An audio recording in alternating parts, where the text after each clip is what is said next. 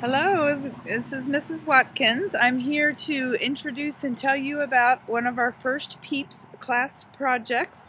The name of this first project is called Blueberries for Sal / Blackberries for All. This class or project is based on one of my favorite books when I was growing up called Blueberries for Sal. It was a Caldecott honor book.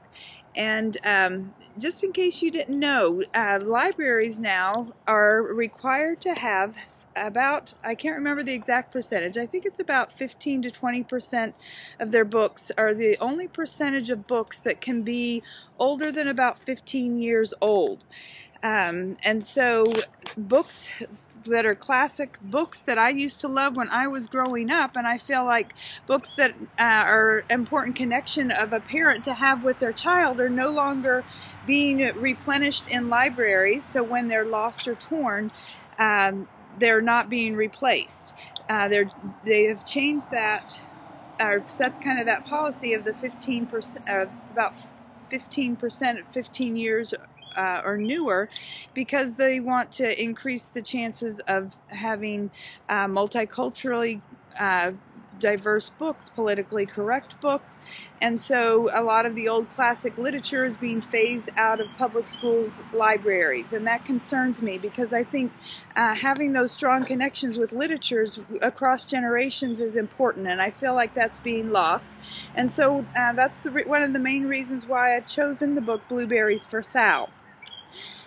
In our first class, we will be talking about the book. We'll be reading the book Blueberries for Sal and talking about the themes that are in the book. Just for those of you who aren't familiar with this book, it's a simple story about a little girl named Sal who goes blueberry picking with her mother out in Maine, and along kind of a parallel story that's happening with that is there's a mother bear and her baby bear who are also going to pick blackberries to store food for winter. So Sal and her mother are going to pick blueberries. I'm getting blueberries and blackberries mixed up, so excuse me, and I hope you can follow this. Sal and her mother are going to pick blueberries in Maine on Blueberry Hill, and they are going to take them home and do some canning. The mother bear and her baby bear are also going to pick blueberries on Blueberry Hill in Maine to store food for the winter for them. And in the process, the two children get their mothers mixed up, and it's a real cute story. So as part of our Blueberries for Sal / Blackberries for All, we'll be reading the story and discussing the themes in that. And then we're going to come down to Cub Run Creek, because Cub Run Creek has a lot of wild blackberry bushes. Last year, my son Nick and I came down here and we picked some of the wild blackberries. Nick, by the way, is my cameraman today, so thank you, Nick. I appreciate you being here. We're out here by where we picked blackberries last year, and so let me kind of show you. We're about a week away from the blackberry season. So blackberry season is very quick here. So these classes are only going to be offered next week. Let me kind of show you. You can see here some of the they're red. We've got a couple berries right over here that are starting to get bigger. They'll be just right next week for when it's time for our Blueberries for Sal, Blackberries for All book. So we are going to come out and pick some wild blackberries, and then we are going to go back to my home and we are going to make blackberry jam together, which Nick and I did last year. This is perfect timing because here is, whoops, I just got real, okay. Perfect timing because this is my blackberry jam from last year. We made I think 3 or 4 of these last year, and I'm just finishing up, going down to the last of my blackberry jam. So the timing's perfect. So we'll be learning to make blackberry jam. We've got our pectin here ready to go, and so we'll be making the blackberry jam, and each student who signs up for this class will be taking home a 2-cup quart of blackberry jam.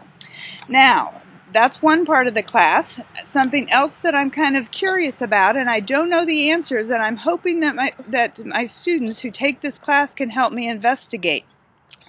I'm going to have Nick turn around and point out right over here is an area that's covered with mulch.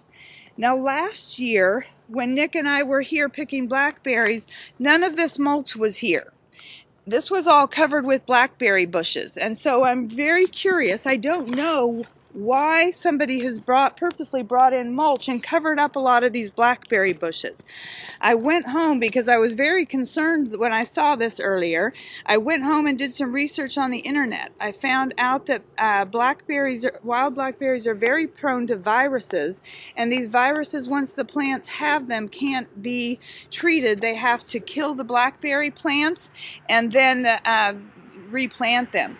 My guess, and I don't know, is maybe these blackberries had that virus, and so the environmentalists who work the Cub Run Creek area here brought this in, because if they didn't, then that virus would spread to the rest of the blackberry bushes. And so I'm wondering if that's really the case. And so along with, after we make the blackberry jam, we'll be going to be doing some follow-up and try and find out who the environmentalists are that work the Cub Run Creek area, and find out what's happening with the mulch and why the mulch is over some of the best blackberry picking from last year. So I appreciate you listening. I hope that you're excited to sign up and be a part of this class. I'll be probably doing 4 or 5 sessions depending on the demand. Again, we only have about a week's time that is prime blackberry picking, so it will be next week. The class is going to be $15 and will be a 2-hour class. I'll probably try and arrange it so that we've got some classes in the daytime and some classes in the evening for those who would prefer evening times. So thank you.